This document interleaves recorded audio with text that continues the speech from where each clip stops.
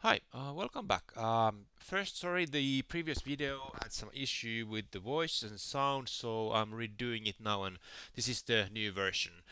In general, I've gotten quite a lot of questions how I use the telemetry tool, and I will be doing some videos on how I use telemetry in different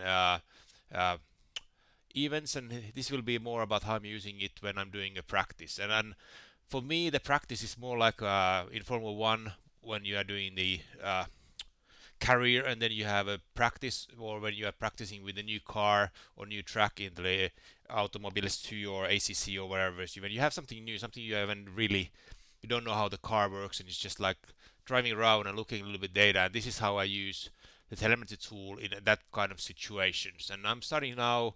Here, what we have is the Formula One 2020, and something you can immediately recognize is that something which is new on 2020 is that there's a suggested gear data coming from the game. If you have enabled that in the assist, so you have the manual gears and assist suggested gear, so you will get the number. And this, which I'm actually showing here, is that which gear you are supposed to take the next turn. This is quite handy, like for example with the 2020 when there was the few new tracks like Vietnam and Sandwars. So it was more like good learning when you're driving around, looking at which gear you should be on which turns if you really don't know but if you have what you've done before. And of course it's quite different to drive in a Formula 1 or than a GT3 car in Sandwars. So that's a quite handy thing to turn it on when you're driving and testing and a new track in Formula 1 2020.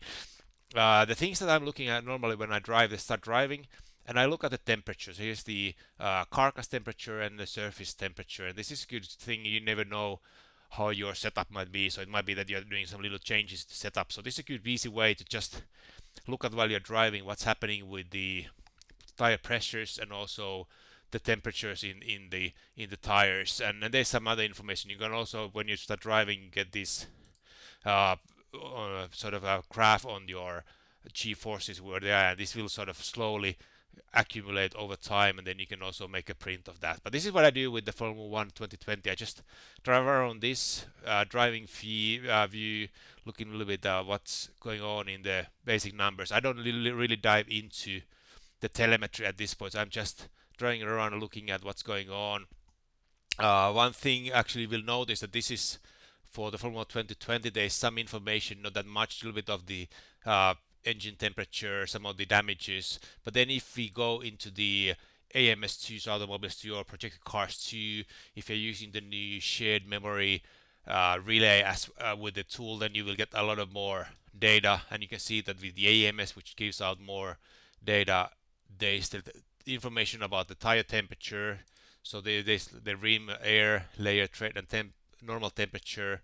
And also what I'm actually doing now when with the shared memory, that you get more fractions on the tire wear. So I'm actually showing here, you can decide how many fractions you will be shown on that. This is quite a good thing which I'm not using quite a lot with automobiles too when I'm driving all the different cars. I'm trying to just see how my driving affects the tire wear. So I'm actually looking at this number where you can see that it's just when you get the 5 digits, you can really see how you're turning on or accelerating, how it's affecting the tire wear. And that is quite handy thing to do when you are just getting used to a new car, new truck, seeing where you get more tire wear and how you sort of can start driving to adjust and make sure that the tire wear stays in a nice or in control. And also you can look at the tire temperatures and making sure that everything stays in the same. And same here, you can see I will drive a little more in the Ibarra reverse. It's the first time with the BMW there, and just seeing a little bit. Okay, here you can see that I was just driving around, but this just gives you an idea of where when you're driving, what's happening there.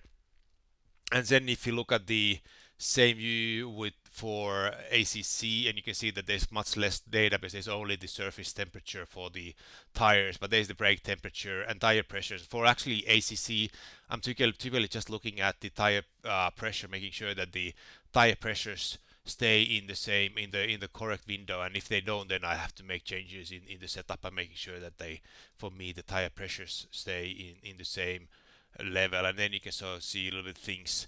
One thing you can notice with the AMS2 actually added here, and this is same for Project Cars, there's the torque, which is a new data on there. And this is quite handy, just looking at when you have to really start, when you have to change gears with a new car, and you never really know what's happening there. And there's also the power, how much power is this, and you can see it's negative now because I'm actually slowing down. So that means that there's negative powers there. And this is what I do with practice. But the other thing that I'm also looking at when I'm driving around in the practice, I'm also looking at the statistics. It gives me a nice idea. There's the current lap and the best lap of the, like here's the fastest lap I've driven there, and then you have the statistics for the session. This is quite handy because then you can get here, especially seeing the tire temps. You can see the range of the tire temperature. So there's the front left, front right, rear left, and rear right, and you can see the tire temperature, what's the range where the tire temperatures have been, and also what's the average. And this gives you the minimum, maximum, and the average. And this gives you an idea that where your tire temps are sort of floating around, and gives you an idea if you need to do something for that to reduce or increase the tire pressures and stuff like that. Other thing which is nice is that I've added here is that you can see the fuel usage. So basically how much fuel you've been using with this car, and it's sort of a good thing to sort of start slowly understanding that how much fuel you are using with different cars and different tracks. And this gives you a easy way when you need to measure how much fuel you actually will put in the car and look into that. There's some other things like the how much free roll you have had, the distance also for the each lap, and also on the how much you're braking, and are you actually on full brake, or are you just like, you can see that on brake I've been almost 25%, but then on full brake only 5% of the time. So that gives you a little bit feeling that how are you using the controls, and a little bit sort of diving into building the understanding of what's happening with the car. Same thing, also I use the map. Of course, here you can see with the map, when you have the multiple lap lines visible, you can see where you've been driving, and you can start, when you really start pushing and learning, you can see how consistently you're driving. You can see my line is all over the place, like here the braking was too long, but it's a good way of learning, looking at the map, what you've been doing on your driving on that car, on that track. And that's the thing, if I'm really looking into other data, there's also in the race info, I'm actually taking this one. You can see, okay, let's see if you have something here.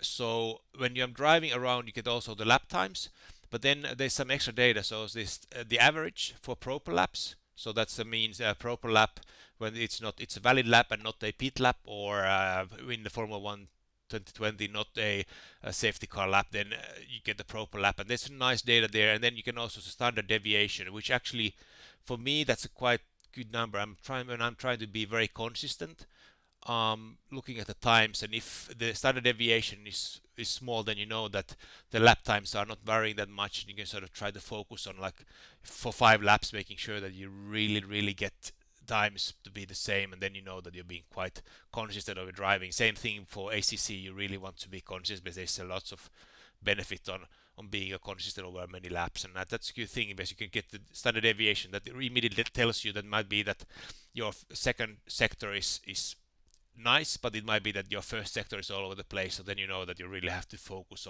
on the first sector, driving on the first sector there. And those are things that I'm looking when I'm just practicing and learning the new track, and a little bit trying to understand what's happening there. But these are the things that I'm looking on, just driving around and learning a new track or new car, and this is quite an easy way of just looking at the data a little bit, getting a feel of the data, but not really dive into the telemetry or anything. Just looking at general trends and what's happening. Especially good thing is that when you look at the driving, look at the temperatures, see a little bit what's happening there on the temperature side, and especially with the AMS, where you get lots of more data.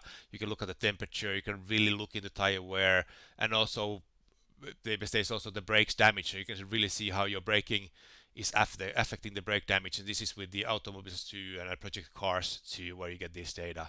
But this is a very simple way how I look into the data, just when I'm practicing and just having fun and getting used to driving. So no serious analysis or anything, just looking at the data and trying to understand what's happening. So this is the way I do. I hope you enjoyed this, and talk to you later. Bye.